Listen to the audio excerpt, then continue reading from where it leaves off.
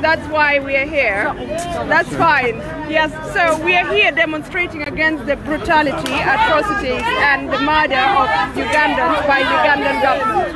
So can I just FaceTime you live? Can I just FaceTime it? Yes, you can. Yes, you can. Feel free to do so. Yes. Okay. Yeah, sure. Yeah. Okay. No, I can understand where Sorry? you're coming from. Let me just put it. People power. People power.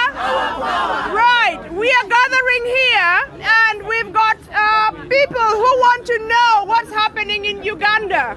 So, the lady is asking us what is happening in Uganda and why are we here? Okay. We are here because Ugandan government has been killing Ugandans. They have knocked down People Power supporter, a lady, a comrade called Rita, who was buried last week. They have also shot and killed a young opposition member in Uganda of People Power. They continue to arrest Bobby Wine. They continue to arrest all the People Power supporters, and we are concerned. And the killing is not only arresting them, killing them. It's good. 1 minute. So we are here because we want to raise awareness about the international community not saying anything about the killings of Ugandans. And we want Ugandans in the UK, we want the international community to be able to pay attention and stop Museveni from killing innocent Ugandans. The killing is too much, the arrest is too much, and we call on everyone to take action, and that the people who are killing Ugandans should be held accountable for the murders. That's why we are demonstrating on a Saturday afternoon in front of Uganda House. And everyone In here a is wet, concerned. cold London.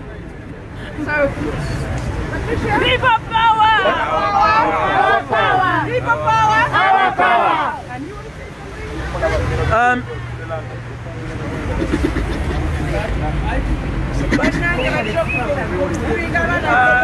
Today, there is a new development in Uganda, ladies and gentlemen. People Power members, take this and write to your MPs. The arrests are too much. Now, since last week, young men and women are being arrested, taken to police stations, tortured there. The following day, when people go there to ask for their release, to ask for bail, police bond, what they do, then these ones also who go there to ask them to be released are also, like relatives, are also put inside. So basically, there is no way you can fight Museveni. The law is completely broken down. It's collapsed. So, but we request you to be peaceful, to be calm, and use peaceful means. We are not going to be violent as he is. Let him have blood on his hands. He's not going to kill all of us. We will survive, and we are going to resolve, and we'll continue, and we'll continue, and Museveni will go.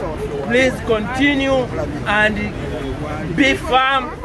Today is a testing time for everybody. Do not neglect this. Continue writing to human rights, continue demanding for peace in Uganda. Thank you. People power! Our power! People power! Our power! Okay. Thank you so much. Thank you, everyone. It has been such a very bad day. The weather is terrible. It's raining, it's freezing cold, but people have managed to turn up in big numbers. Please, I urge each and everybody that Ugandans in the diaspora, please, it is our ultimate responsibility to outfit Museveni, because we have the means, we have the time, and we have the social media, and we have, at least we can facilitate. If everybody puts it into their own hands and says that I'm going to at least raise 30 people to be people power, to be part of the struggle. 30 people. It is going to be a very good Money not everything, and you can get right from your villages, right from your parishes, right from your mosques, where you pray from, wherever you go. If you have 30 people on your hands, 30 people on your speed dial, it is a very, very good thing. It is a good strategy. It works.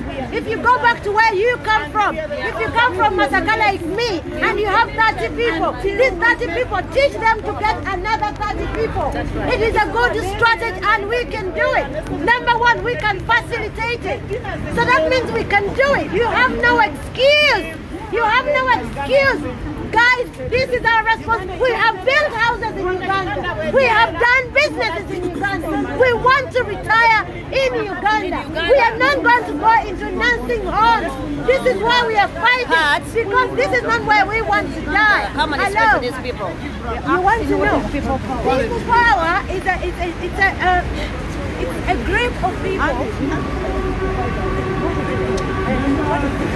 It's a movement. It's a movement. It's a movement. In Uganda, the president of Uganda has been here in Uganda for 35 years.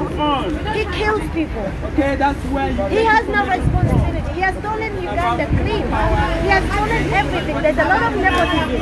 People don't get jobs according to their studies. No. They get a job because they're friends with the person, or they're relatives, or they're of the same tribe. So this is why people power. It's a movement. We are a pressure group. A group of people who are activists who are saying that enough is enough. We wear red and red berets. That is what identifies us. And a person that we want to be the president of Uganda called Robert Chagulanyi is an MP. And we want to outseat the president because he's been ruling for 35 years. And now he wants to rule Uganda. Isn't it democracy? There is no. Uganda it's a dictator.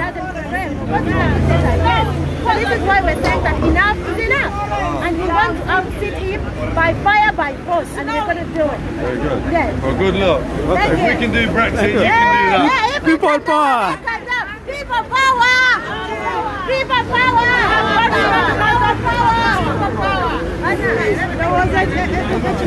Yeah, boss. You want to say something? It's a live stream. Wow. It's,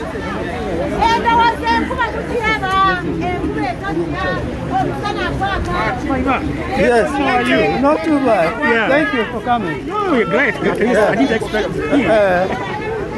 Because I thought the rain is going to be very strong. Yeah. But it gave us a chance. Yeah, yeah. People,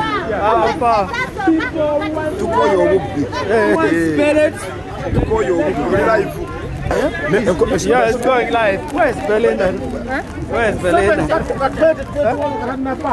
I never see where.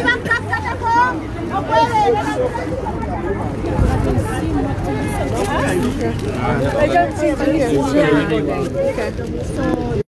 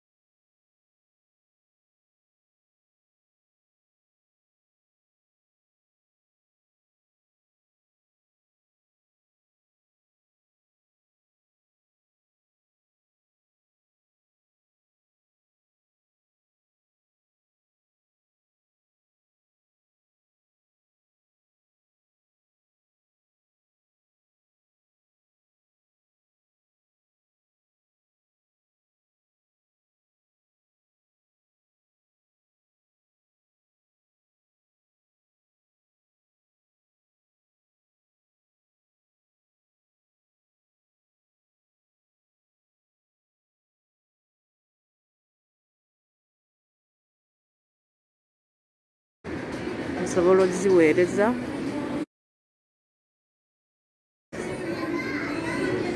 ne order gye babuteekamu